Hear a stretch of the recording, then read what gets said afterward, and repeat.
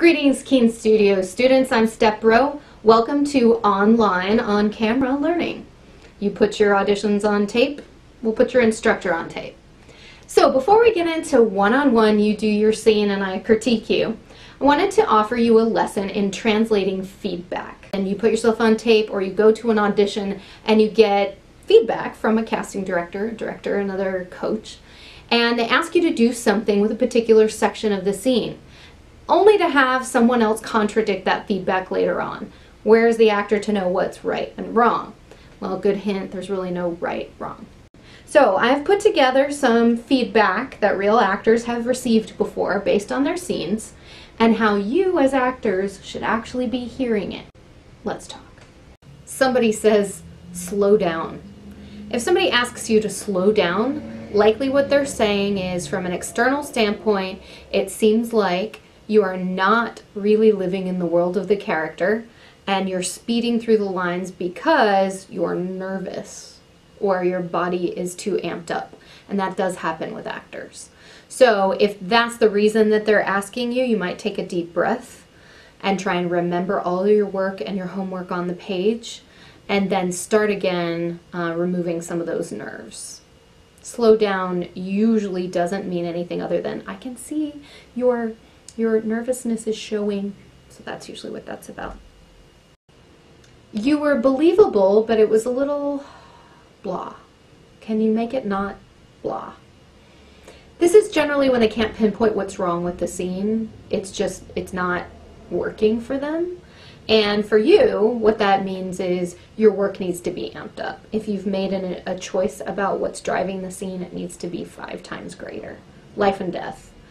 Edge of the precipice, you're about to jump off, and then if you do the scene with those kinds of undercurrents and connections, then the scene won't seem blah to them. A lot of times little triggers in between can be tweaked a little bit to make it more intense for you. Please remember, when I say more intense, I'm not talking about overacting. So another lesson that we have is on personal triggers. And so if you go into personal triggers, we'll talk about how as an actor your responsibility is to feel 10 times more than the scene requires. Not show, feel. And once you feel that much more, the subtleties of your acting seem to spill out, and that becomes the appropriate amount of external physicality. If somebody says there was better chemistry with another group of actors, that's really hard to hear. It's kind of insulting to say you don't have chemistry, right? There are actually, good news, ways for you to create chemistry with a total stranger. So it's not creepy. What it means is when you look at the other character, you have not truly found something about them that you feel is attractive. And if you can hold on to one tiny little thing even that you can find attractive about the other person, then you will notice it. And even though you're acting subconsciously, there'll be a draw between you and the other performer. So if you're curious on how to do that, we do have chemistry building as another one of our lessons. Oh, my favorite. Sometimes anger is quiet. Sometimes anger is quiet. But sometimes it's out of control and crazy, and that's the more believable way to play it. So if somebody is telling you anger has its highs and lows, and sometimes anger is quiet, usually that's because they're not actually feeling the authenticity of your anger. So anger generally in real life is crazy, out of control, and unpredictable. So the very mention of suggesting that an actor should play this one part real quiet and angry is not authentic. So do the work on what motivates the anger and try many different tactics to get your way, and that should fix that problem. Stillness is important in film. This is very true, and if you've ever been in an extreme close-up, you really can't move very much. But stillness is not acting.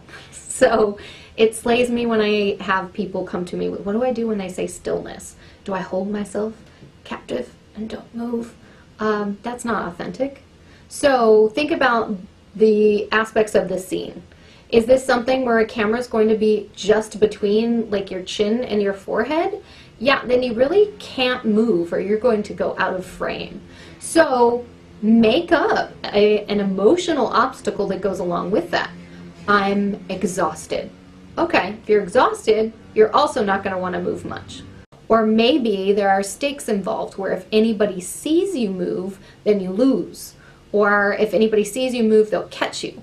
These are all very great ways to incorporate not moving.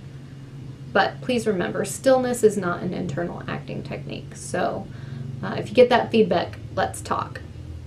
Find the voice of the character. Again, I'm an inside out. I don't believe that once you have a proper voice for this character, then all of a sudden you feel all the things that they feel. Your voice is important, and I have had to talk actors through, you're so high-pitched, no one's going to listen to you.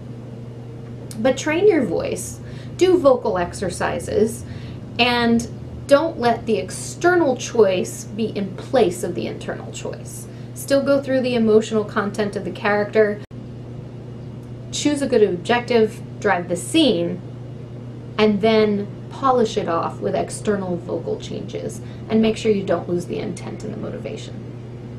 This is such a big stretch for you. It's just not who you are as a human being. That generally means that the work that you are doing, no matter how good, they would never see you as this character for personal reasons. Thank you very much for joining us in this How to Translate Feedback session, and I look forward to coaching you in your own work.